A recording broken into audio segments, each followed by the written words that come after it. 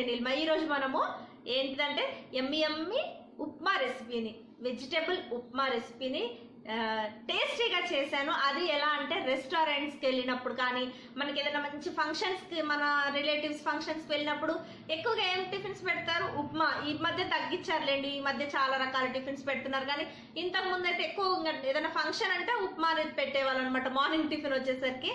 అయితే ఆ ఉప్మా చాలా టేస్టీగా ఉంటుంది. మనం ఇంట్లో చేసుకుంటే అంత టేస్ట్ అనిపించదు, కిడ్స్ కూడా తినరనమాట. బట్ నేను ఈరోజు మనకి రెస్టారెంట్స్లో మళ్ళీ ఫంక్షన్స్లో చేసేటప్పుడు ఆ టేస్ట్ తోటి ఉన్నటువంటి ఉప్మా ఎలా తయారు చేయాలో చేశానమాట. ఎమ్మీగా కుదిరింది, హ్యాపీగా తినేసామన్నమాట సండే రోజు బ్రేక్ఫాస్ట్ లాగా మేము. మీరు కూడా తప్పకుండా మీకు తెలియకపోతే కనుక ఈ స్టైల్ ఉప్మా రెసిపీని తయారు చేసుకోండి. ఈరోజు వీడియోలో చూపిస్తాను నేను ఎలా తయారు చేశానో. అండ్ నేను ఈరోజు వీడియోలో కూడా కొన్ని, మీకు చాలా మంది మేము వరంగల్ నుంచి ట్రాన్స్ఫర్ అయ్యి చెన్నైలో ఉంటున్నాం కదా ప్రెసెంట్. చాలా మంది నాకు రెగ్యులర్గా వచ్చే కామెంట్స్ ఏంటి అంటే, చెన్నైలో కాస్ట్ ఆఫ్ లివింగ్ ఎంత, అంటే ఖర్చు ఎలా ఉంటుంది, చెన్నై వెదర్ ఎలా ఉంటుంది, చెన్నైలో నల్లబడతారంట కదా, స్కిన్ రంగు తగ్గిపోతుందంట కదా, చెన్నైలో ఇంకా ఏంటిది, చెన్నై పరిస్థితులు అన్నీ అడుగుతున్నారనమాట నన్ను. హౌస్ రెంట్స్ ఎంత, ఎలా ఉంటాయి, ఇక్కడ ఎలా కల్చర్ ఏంటిది అని అడుగుతున్నారనమాట కమెంట్స్లో. ఈరోజు అవి కూడా కొన్ని నేను చెప్తాను. చాలా రోజుల నుంచి అడుగుతున్నారు కాబట్టి ఈరోజు కొన్ని కామెంట్స్కి నేను రిప్లై ఇస్తాను. అయితే ఫస్ట్ మీరు ఏంటంటే, నేను కమెంట్స్కి రిప్లై ఇచ్చే ముందు మీరు ఉప్మా రెసిపీ చూసి వచ్చేసేయండి. ఎందుకంటే ఉప్మా కోసమే వీడియో ఓపెన్ చేసిన వాళ్ళు తిట్టుకుంటారు కదా. మీరు మళ్ళీ నేను మీ తర్వాత ఉప్మా రెసిపీ చూసిన తర్వాత కంటిన్యూగా నేను మొత్తం అన్నిటికీ ఆన్సర్స్ చేస్తాను, ఓకేనా? ఇంక లేట్ చేయకుండా యమ్మీ నేతి ఉప్మా నెయ్యితో చేశాను, చాలా కమ్మగా ఉంది. మీరు కూడా తప్పకుండా ట్రై చేయండి, చూసి వచ్చేసేయండి ఉప్మా రెసిపీ. ఇంకా నేను కిచెన్లోకి వచ్చేసాను. ఇప్పుడు మనము ప్యాన్ హీట్ చేసి 1 స్పూన్ నెయ్యి వేసాను. నెయ్యి లేకపోతే నూనె అయినా వేసుకోండి. నెయ్యి హీట్ అయ్యాక 1 బౌల్ ఉప్మా రవ్వ వేస్తున్నాను. తెల్ల ఉప్మా రవ్వ, సూజీ రవ్వ, బొంబాయి రవ్వ, ఇలా చాలా పేర్లతో పిలుస్తూ ఉంటాము. ఆ రవ్వని నేను ఇప్పుడు ఉప్మా రవ్వని ఈ నేతిలో వేయించుతున్నాను. ఒక 2 to 3 మినిట్స్ సిమ్లో పెట్టుకొని, తప్పకుండా మనము ఈ రెస్టారెంట్ స్టైల్ ఉప్మా తయారు చేసుకోవాలంటే ఇలా వేయించుకోవాలి. ఒక్కోసారి బిజీలో నార్మల్గా మనము వాటర్ బాయిల్ చేసి వేసేస్తూ ఉంటాం కదా, అలా కాకుండా ఇది ఇలా చేసుకుంటే ఈ ఉప్మా రెసిపీ అనేది ఎప్పుడైనా కొంచెం వీలున్నప్పుడు, టైం ఎక్కువ ఉన్నప్పుడు ఇలా చేసి చూడండి, చాలా బాగుంటుంది. చాలామందికి తెలుసు ఈ రెసిపీ, బట్ తెలియని వాళ్ళ కోసం సిస్టర్స్ అడుగుతూ ఉంటారు కదా నన్ను కొంచెం రెసిపీస్ చూపించమని, వాళ్ళ కోసం ఈరోజు ఈ రెసిపీని షేర్ చేస్తున్నాను. ఇలా ఈ బొంబాయి రవ్వ అంతా మనము ఫ్రై చేసుకున్నాక ప్లేట్లో పక్కకు తీసుకుంటున్నాను. ఒక ప్లేట్లో ఈ ప్యాన్లోనే నేను ఉప్మాను కూడా చేస్తాను, రెసిపీని కూడా. అందుకని ఈ ప్యాన్ నేను కడగట్లేను, ఓన్లీ రవ్వని తీసి పక్కన పెట్టుకున్నాను. ఇప్పుడు ఇంకొక బౌల్లో నేను వాటర్ని తీసుకున్నాను. కొలత ఏంటంటే ఉప్మాకి 1 కప్పు కొలతకి 3 కప్పుల నీళ్లు. 1 కప్పు మనం బొంబాయి రవ్వ తీసుకున్నాం కాబట్టి 3 కప్పుల వాటర్ని యాడ్ చేస్తున్నాను. వేరే గిన్నెలో వాటర్ని బాయిల్ చేసుకోవాలి, వేడి చేసుకోవాలన్నమాట. మనం ఈ తాలింపు ఇదంతా చేసుకునే లోపు ఆ వాటర్ అనేది హీట్ అవుతుంది. చూడండి, నేను పక్కన స్టవ్ మీద పెట్టేశాను. ఇప్పుడు ఈ ప్యాన్లో మనము మళ్ళీ 1 స్పూను నెయ్యి వేసాను. ఇంకొక స్పూన్ నెయ్యి వేసి జీడిపప్పు, పల్లీలు వేయించుకుంటున్నాను. అసలు మామూలుగా ఫంక్షన్స్లో మనము వెళ్ళినప్పుడు మనకి రెసిపీ ఎలా, జీడిపప్పు ఉంటే వాళ్ళు చాలా రిచ్, చాలా బాగా పెట్టారు, జీడిపప్పు ఉప్మా పెట్టారని చెప్పుకుంటూ ఉంటాం కదా. ఎన్ని జీడిపప్పులు వస్తే అంత గ్రేట్ అన్నట్టుగా అలా ఉంటుందన్నమాట ఒక్కోసారి ఫన్నీగా. ఇప్పుడు నేను జీడిపప్పులు కొంచెం వేయించాను, తర్వాత పల్లీలు కూడా ఇదే నేతిలో వేయించుతున్నాను. ఇవి లాస్ట్లో డెకరేషన్ కోసం యూజ్ చేస్తాను. ఒక్కోసారి తాలింపులోనే వేస్తారు, బట్ నేను అలా చేయట్లేను. మనము ఈరోజు కొంచెం రెస్టారెంట్ స్టైల్ కాబట్టి ఆ స్టైల్లోనే చేసుకుందాం. ఈ పల్లీలను కూడా వేయించుకొని వీటిని కూడా నేను ఇప్పుడు పక్కన పెట్టేస్తాను. చూడండి, కిడ్స్కి మాత్రం ఇలా చేసి కొంచెం డెకరేటివ్గా ఉప్మా చేసి వాళ్ళకి ప్లేట్లో సర్వ్ చేస్తే చాలా ఇష్టంగా తింటారు. నిజంగా చెప్పాలంటే మనం చేసే విధానం, చెప్పే విధానంలోనే ఉంటుందన్నమాట. ప్రతిదీ వాళ్ళకి మనం ప్లేటింగ్ చేసే విధానం కూడా ఇంపార్టెంట్. ఇప్పుడు నాకు ఇది అయిపోయింది, పల్లీలు కూడా పక్కన పెట్టేశాను కదా. ఇప్పుడు మనము 1 స్పూన్ వరకు నెయ్యి ఉంది ప్యాన్లో, ఇంకొక 1 స్పూన్ నార్మల్ మన కుకింగ్ ఆయిల్ వేసాను అనమాట. మరి మొత్తం నేతితో అంటే కూడా మనకి ఒక టైప్గా స్మెల్ వస్తుంది, అందుకని కొంచెం నూనె వేసుకుంటే బాగుంటుంది. ఇప్పుడు ఈ నెయ్యి నూనె హీట్ అయ్యాక తాలింపు గింజలు ఎండుమిర్చి అవి వేసి ఫ్రై చేస్తున్నాను. ఇవి కొంచెం తాలింపు ఫ్రై అయ్యాక కరివేపాకు, నార్మల్గా మనం ఎలా తాలింపు చేసుకుంటామో అదే మెథడ్. పక్కన స్టవ్ మీద వాటర్ హీట్ అవుతానే ఉన్నాయి, సిమ్లో పెట్టాను. నెక్స్ట్ వచ్చేసి ఇప్పుడు ఈ తాలింపు ఫ్రై అయ్యాక దీంట్లోకి మనం 1 ఆనియన్, ఒక ఆనియన్ని కట్ చేసి ఉల్లిపాయను కట్ చేసి చిన్న ముక్కలుగా వేస్తున్నాను అనమాట. ఫస్టే గ్రీన్ చిల్లీ వేయకూడదు, ఆనియన్స్ వేయించాకే కొంచెం బ్రౌన్ కలర్ వచ్చాకే మనం తర్వాత గ్రీన్ చిల్లీ వేసుకుంటే బాగుంటుందన్నమాట. ఈ ఆనియన్స్ అనేవి కొంచెం దగ్గరికి రావాలి చూసుకొని. ఇప్పుడు చూడండి ఇలా ఆనియన్స్ కొంచెం దగ్గరికి వచ్చాక 2 నుంచి 3 గ్రీన్ చిల్లీ, మీరు కారం ఎంత తినగలరో అంత వేసుకోండి. కొంచెం క్యారెట్ తురుములాగా చేసి వేస్తే బాగుంటుందన్నమాట. పెద్ద ముక్కలుగా చేసి వేస్తే కిడ్స్ తినరు, పిల్లలతోటి కొంతమందితో ప్రాబ్లం ఉంటుంది కాబట్టి అందుకని. తర్వాత ఒక టమాటో చిన్న ముక్కలుగా, ఇది కూడా నేను చాలా చిన్న ముక్కలుగా కట్ చేశాను టమాటోను కూడా, ఎందుకంటే మా స్మైలీ పాపకి క్యారెట్ టొమాటో ఇలాంటివంటే అసలు ఇష్టం ఉండదు. వీటన్నిటిని ఇలా ఫస్ట్ నుంచి కూడా చిన్న చిన్న ముక్కలుగా కట్ చేసి ఉప్మా రెడీ అయ్యేలోపు అవి ఏది సరిగా కనపడకుండా చేస్తానన్నమాట ఎక్కువ శాతం. చూడండి ఇవి కొంచెం ఫ్రై అవ్వనివ్వాలి, 2 నిమిషాలు ఫ్రై అయ్యాక చూడండి ఇలా దగ్గరికి వచ్చేస్తుంది. ఇప్పుడు కొంచెం అల్లం వేసుకోవాలి. ఓన్లీ అల్లమే ముక్కలుగా కట్ చేసుకోవచ్చు, లేదంటే పేస్ట్ లాగైనా చేసుకొని చిన్న తురుములాగైనా చేసి 1 స్పూన్ వరకు వేసుకోవచ్చు, అది మన ఫ్లేవర్ని బట్టి ఉంటుంది. 1/2 స్పూన్ నుంచి 1 స్పూన్ వరకు వేసుకోండి, చాలా బాగుంటుంది అనమాట అల్లం ఈ ఉప్మాలోకి. నెక్స్ట్ వచ్చేసి ఇప్పుడు మనం ఇందాక వేయించి పక్కన పెట్టేసుకున్నాం కదా బొంబాయి రవ్వ, అంటే మన ఉప్మా రవ్వ నేతిలో వేయించుకున్నాం, దాన్ని ఇప్పుడు మళ్ళీ ఒక్కసారి ఈ తాలింపులో కూడా వేసి 1 మినిట్ కలుపుకోవాలన్నమాట. ఈ వెజిటేబుల్ ముక్కలన్నిటితో పాటు ఈ రవ్వ కూడా మిక్స్ అయ్యేటట్టు కలుపుకోవాలి. చూడండి ఇలా చక్కగా ఇలా కలిపేసుకొని తర్వాత సాల్ట్ కూడా వేసుకోవాలన్నమాట. రుచికి తగ్గంత మీరు ఎంత తినగలరో అంత సాల్ట్. ఎప్పుడైనా కూడా మరీ ఎక్కువగా ఉన్నా కూడా ఉప్మాలోకి బాగుండదు, నార్మల్గా వేసుకోవాలి. ఎందుకంటే మళ్ళీ మనం ఏదైనా చట్నీతో కానీ పచ్చడితో కానీ అలా తింటూ ఉంటాం కాబట్టి చూసుకొని 1 స్పూన్ 1.5 స్పూన్ వరకు వేసుకోండి, మీరు ఎంత తినగలరో అంత సాల్ట్. నేను ఒక 1.5 స్పూన్ వరకు సాల్ట్ వేసాను. ఇలా వేసుకొని మళ్ళీ ఒక్కసారి ఇలా కలుపుతున్నాను. ఇప్పుడు ఇంకా ఈ రవ్వ అంతా వెజిటేబుల్స్లో ఫ్రై అయిపోయింది, చూస్తున్నారు కదా చక్కగా. ఈ రవ్వ ఇలా ముక్కల్లో ఫ్రై అయితే ఆ ఫ్లేవర్ అనేది చాలా బాగుంటుందన్నమాట. ఇప్పుడు మనం పక్కన స్టవ్ మీద హీట్ చేసుకున్నాం కదా, వాటర్ని వేడి చేసుకున్నాం కదా, ఆ వాటర్ని కొద్దిగా పోస్తూ ఈ ఉప్మాని కలుపుకుంటూ ఉండాలి. స్టవ్ మాత్రం సిమ్లోనే ఉంచుకోవాలి. ఉప్మా చేసినంతసేపు స్టవ్ సిమ్లో ఉండటమే బెటరు, చక్కగా వస్తుందన్నమాట మనకి పొడి పొడిగా ఉప్మా అనేది. చూడండి ఇలా కొద్దిగా వాటర్ వేస్తూ నేను కలుపుతున్నాను.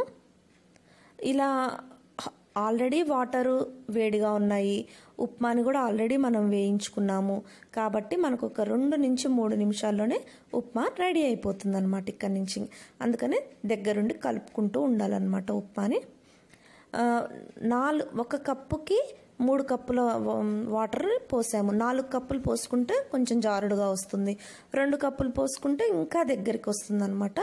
3 కప్పులు ఏంటంటే రెస్టారెంట్ వాళ్ళు కానీ మనకి మామూలుగా ఫంక్షన్స్ అప్పుడు వండే వాళ్ళు కానీ ఈ కొలతతోటి చేస్తారు. అందుకే ఈరోజు నేను ఈ కొలతతోటే 3 కప్పుల కొలతతోటే వాటర్ చేశానమాట. చూడండి 2 నుంచి 3 నిమిషాల్లో ఇలా వచ్చేసింది ఉప్మా. మనం ఎటు సైడ్ అంటే అటు జరుగుతుంది, అంటే ఉప్మా కరెక్ట్గా కుక్ అయిపోయింది, ఎక్కడ అతుక్కోకుండా కరెక్ట్గా చూడండి ప్యాన్లో పక్కకు జరిగిపోతుంది. కొంచెం ఆరినాకైతే ఇంకా పొడి పొడిగా వచ్చేస్తుంది అనమాట, బాగుంటుంది. కొద్దిసేపు మూత పెట్టేసి పక్కన పెట్టేస్తే మాత్రం చక్కగా పొడి పొడిగా రవ్వగా వచ్చేస్తుంది. ఇప్పుడు నేను దీన్ని కొంచెం మనం ఇందాక జీడిపప్పు పల్లీలు వేయించుకున్నాం కదా, అవి కొంచెం పైన ఇలా చల్లుతున్నాను. ప్లస్ ఇప్పుడు నేను ఒక ప్లేటింగ్ కూడా చేసి చూపిస్తాను, ఎలా కిడ్స్కి ప్లేటింగ్ చేసి పెడితే ఇష్టంగా తింటారో అది నేను చేసి చూపిస్తాను. అందరికీ తెలిసిందే, తెలియని వాళ్ళ కోసం మళ్ళీ ఒక్కసారి చూపిస్తాను. ఇక్కడ నేను పల్లీలు జీడిపప్పు కొత్తిమీర చల్లుకున్నాను లైట్గా మీకు చూపించడం కోసం. ఇంకా నేను స్టవ్ ఆపేస్తాను, మీకు చూపించేశాను కదా, ఇంకా స్టవ్ ఆపేసి ఇప్పుడు నేను సర్వింగ్ బౌల్లోకి తీసుకుంటున్నాను. ఇలా ఒక బౌల్లో గట్టిగా అదిమి పెట్టాలి ఉప్మాని. చూడండి మీ ఇంట్లో ఏ బౌల్ ఉంటే ఆ బౌల్లో మీకు ఏ షేప్ కావాలంటే ఆ షేప్లో అంత ఉప్మాని నిండుగా గట్టిగా అదిమి పెట్టాలి. పెట్టి ఒక ప్లేట్లో ఇలా రివర్స్ చేసేస్తే మనకు అదే షేప్లో ఉప్మా అనేది ఉంటుంది. మనము హోటల్స్కి వెళ్ళినప్పుడు ఇలానే చేసి ఇస్తూ ఉంటారు కదా, అలా అనమాట. దీనికి నేను కొంచెం పచ్చడి, టమాటా చట్నీ కానీ మామిడికాయ పచ్చడి కానీ మీ ఇష్టము, కొబ్బరి చట్నీ కానీ ఏదో ఒక చట్నీ వేసుకొని కొంచెం కొత్తిమీరతోటి గార్నిష్ చేసి కొంచెం పల్లీలు కొంచెం జీడిపప్పును కూడా ప్లేట్లో పెట్టేసి ఒక నిమ్మకాయ కూడా పక్కన పెట్టుకున్నామంటే ఉంటుంది ఫ్రెండ్స్. నాకైతే మళ్ళీ ఇప్పుడు నోరు ఊరుతుంది వాయిస్ ఓవర్ ఇచ్చేటప్పుడు. చాలా కమ్మగా ఉంటుందన్నమాట ఈ ఉప్మా రెసిపీ. నిమ్మకాయ పిండుకొని తినండి, యాహూ అనేస్తారనమాట. నేను తప్పకుండా నిమ్మకాయ పిండుకుంటాను. చూసారు కదా, ఇదన్నమాట.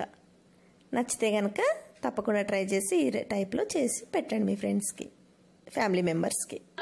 అలా డెకరేషన్ చేసి చక్కగా పెడితే కిడ్స్ ఎందుకు వద్దంటారు, హ్యాపీగా తినేస్తారు. స్మైలీ అయితే ఇంతకుముందు అసలే తినకపోయేది ఉప్మా రెసిపీని.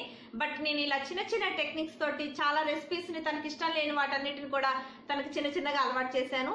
చిన్నప్పుడైతే అసలు తినకపోయేది, ఇప్పుడు కొంచెం పర్వాలేదు తింటుంది. ఇంటర్ ఫస్ట్ ఇయర్కి వచ్చింది కదా మా అమ్మాయి, ఇప్పుడు కొంచెం కొన్ని ఐటమ్స్ని అలవాటు చేశాను అనమాట నాకున్న టెక్నిక్స్ తోటి ఏదో ఒకటి. నెక్స్ట్ వచ్చేసి ఇప్పుడు మనం టాపిక్లోకి వెళ్ళిపోదాము.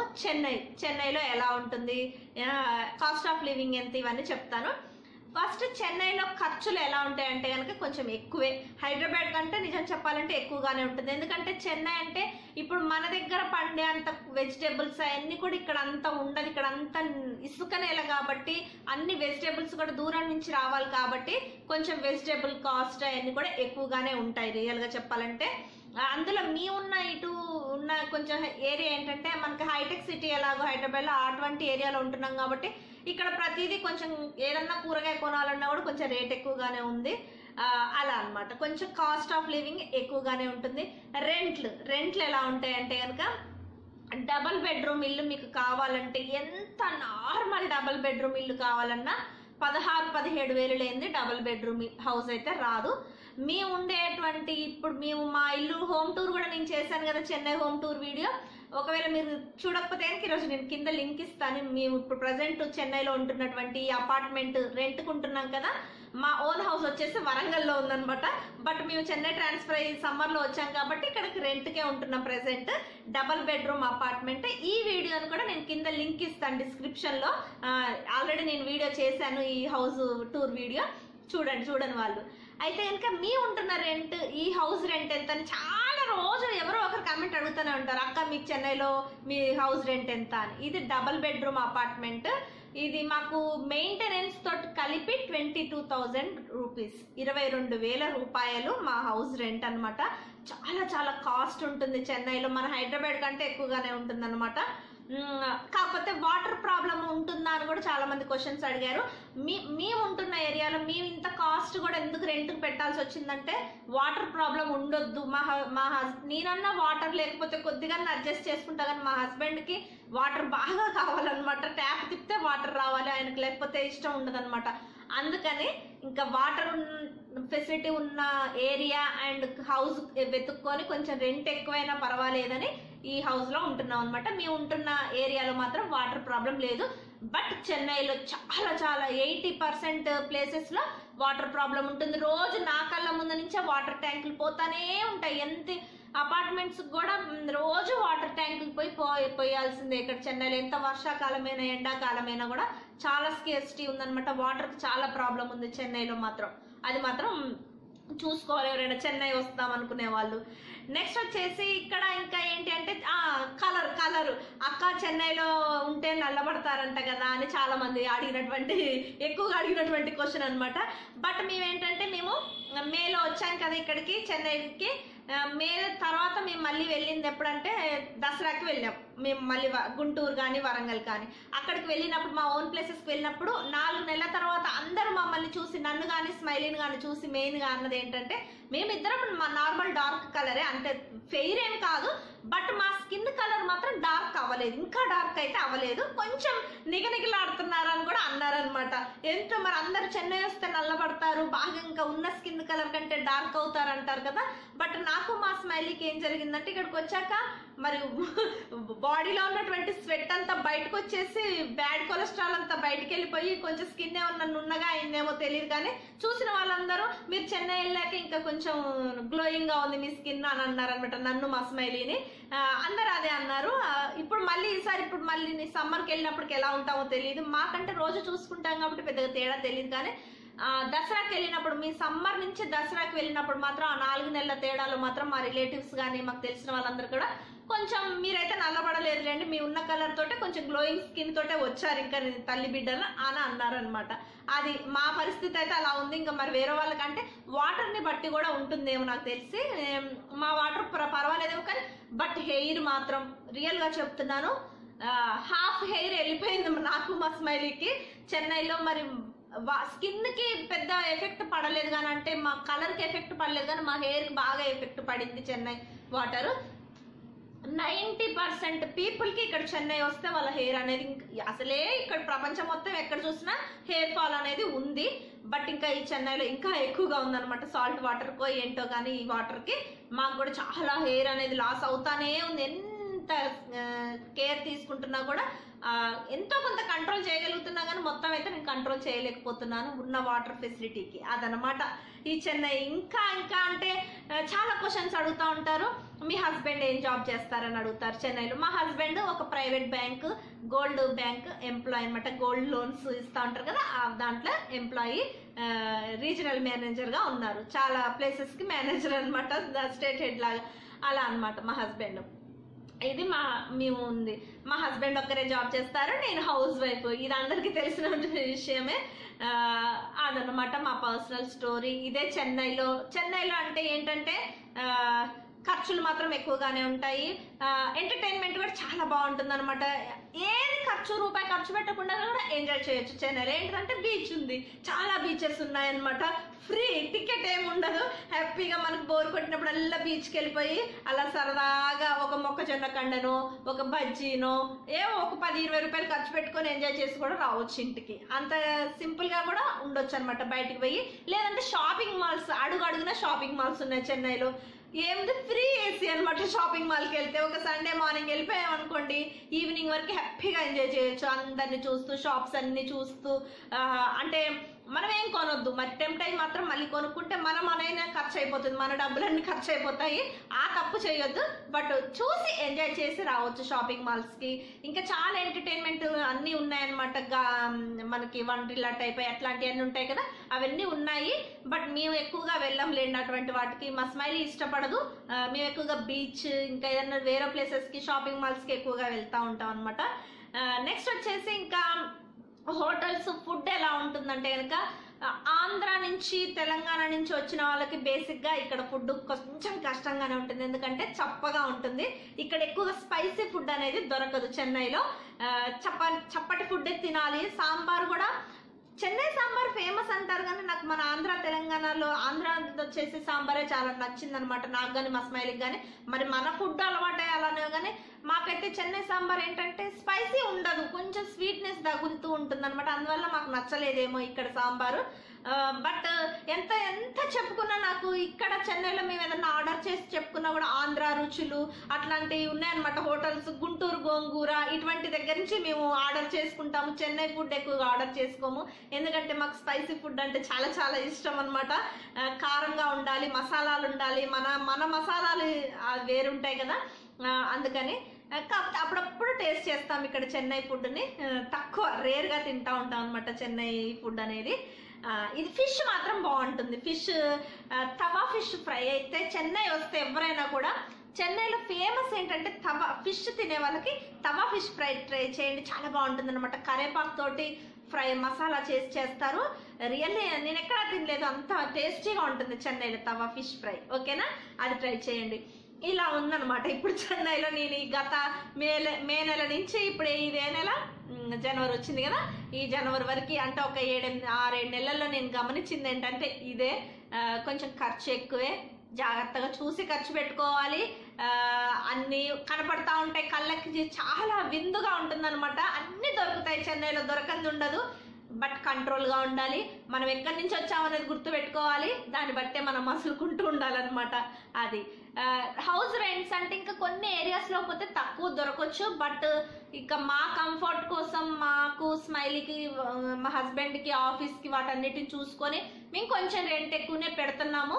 వాటర్ ఫెసిలిటీ కోసం కూడా ఎక్కువగా రెంట్ పెట్టాల్సి వస్తుంది అనమాట. ఇవన్నీ చూసుకుంటే దూరం నుంచి రావాలన్నా మరి పెట్రోల్ డీజిల్ ఖర్చులు కూడా అవుతాయి కదా, అవన్నీ చూసుకుని మేము ఇలా ఓకే అనుకున్నాం అనమాట. ఇది మా చెన్నై లైఫ్ స్టోరీ. ఓకేనా? ఇంకేదైనా డౌట్స్ ఉంటే కింద కమెంట్స్లో అడగండి. ఈ ఉప్మా రెసిపీ ఎలా ఉందో కూడా కింద కమెంట్ సెక్షన్లో చెప్పండి. నెక్స్ట్ వీడియోలో సరికొత్త ఐడియా వీడియోతో మీ ముందుకు వస్తుంది మీ ట్రెండీ నీలిమ. అంతవరకు take care, bye friends, bye.